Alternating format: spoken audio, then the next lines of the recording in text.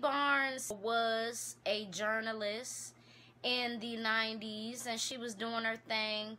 The journalist gets blamed for this messiness by the network. My thing is, if it's not her show, if it's not her show to the point where she has control over editing, she has a say in what is put in and what is not put in, why would you have a problem with her? What's up, y'all? So I just want to address things as they come.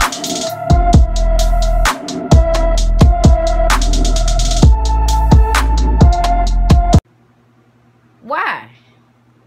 I don't really understand that. But that's exactly what happened. It all fell on Dee Barnes. On January 27th, 1991, Dr. Dre encountered Dee Barnes at a record label party, and this party was in Hollywood. Now, according to Barnes, she was almost pushed, guided, if you will. I'm just using my own words here. She was guided, whether that be forcefully or, gently but forcefully, you know what I'm saying, where an attack on her went down.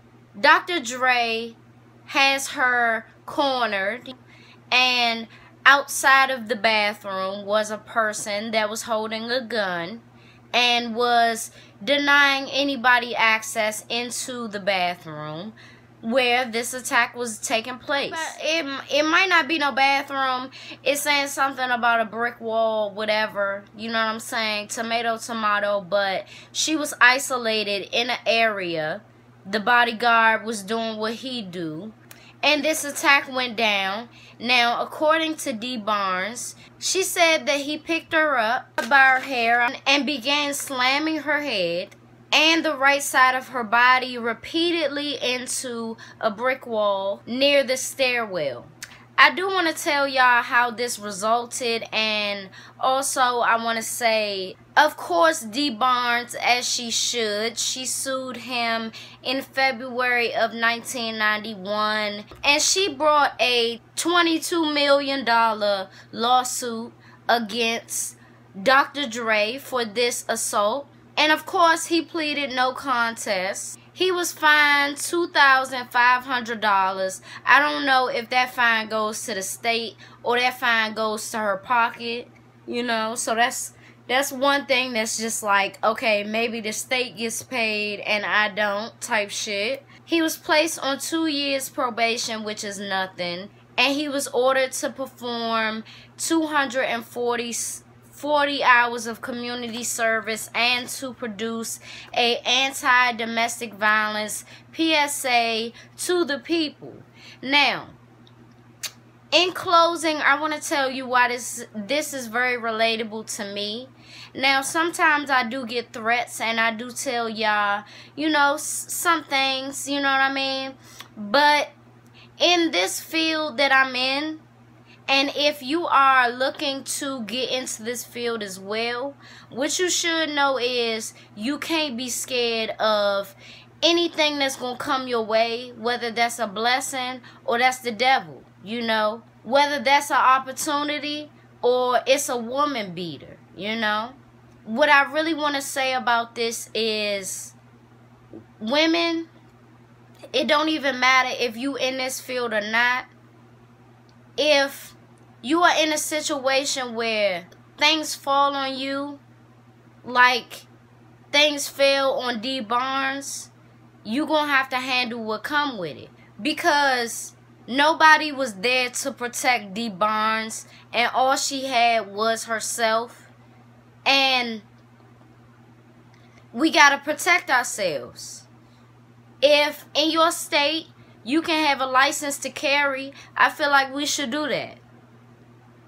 If you don't want to have a license to carry and you don't want to carry a weapon such as a gun, you gotta at least have a knife, pepper spray, something.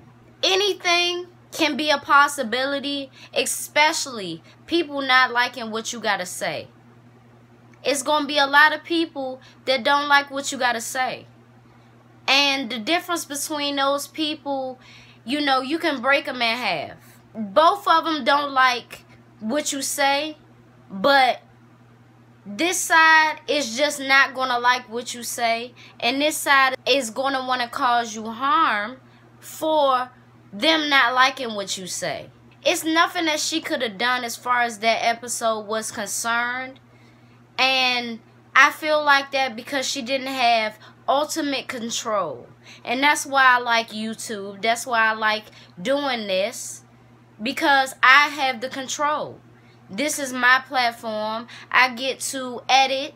I get to take out this line. Or, you know, this line is so good that I want to put it in the front. You know, I have the ultimate control. It don't matter if you're a woman or a male. What I want you to know is domestic violence is, number one, not okay. It won't make you feel better to hit on your significant other because you feeling some type of way about how your life going, or you grieving, or whatever the case is, you trying to deal with your childhood trauma. It's no excuse. And a lot of people want to blame his alcohol problem or his past alcohol problem on him hitting on women, you know, and, you know, both of those are related to each other. It was already in him. You got to understand something. If it's in you, it's in you. The worst thing that you can do is add alcohol, is add these hard drugs, pills and whatnot. That's the worst thing that you can do, because it won't help. It won't help you. It's going to confuse your significant other and more. Cut it. So yes, this is a PSA to all, right?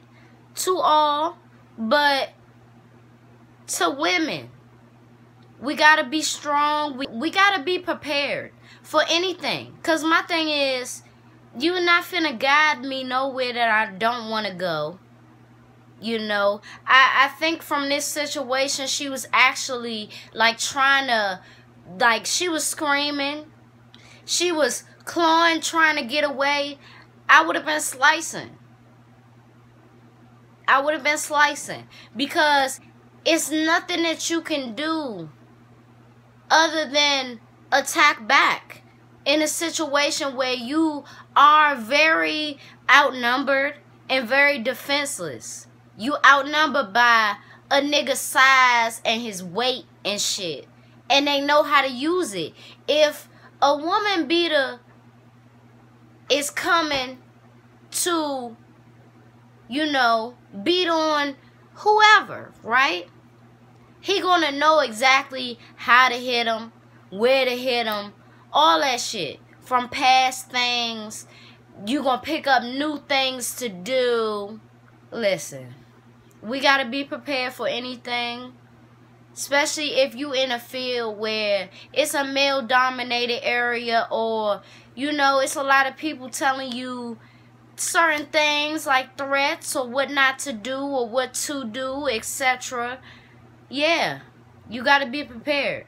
I hope that she has risen from this. You know, I heard 2019 she did say that she was homeless, so I hope that that's figured out. It's very unfortunate, you know, the lawsuit was settled out of court, but Lord knows how much that was. Was that before all of the millions? It probably was. You know what I'm saying? I don't know. It probably was. But she deserves a lot more than whatever she got, period. Michelle A. too. I know you still mad, Dr. Dre, about her having a baby with Suge Knight and stuff. You need to let that go. Alright, whatever. Then I'll be telling him what to do. Anyways, so it's your girl, B. Octavia.